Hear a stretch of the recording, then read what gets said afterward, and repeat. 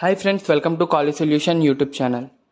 So this is the paper analysis of BITSAT 2022, that is 6th July shift 1.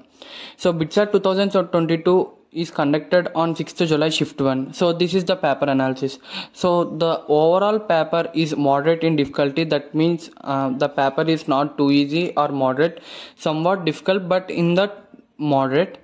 And when compared subject wise, the max is very tough. Like max is difficult because of the lengthy sums and time taking process. Like if a sum is attempted, it may take so much time. That's why max is somewhat difficult. In every shift we can see that max is difficult in BITSAT 2022. Physics is moderate to difficult, so physics is not easy, it is like moderate to difficult, so everyone can attempt the questions, moderate questions. So physics is somewhat moderate to difficult, so theory based questions are asked and practical based questions are also asked. When compared, then chemistry is moderate, so chemistry in BITSAT they are asking to moderate, easy to moderate, so somewhat easy questions and some are moderate questions. So chemistry is a scoring subject in BITSAT 2022 compared to maths and physics. So this is the total paper analysis of 6th July shift 1 analysis.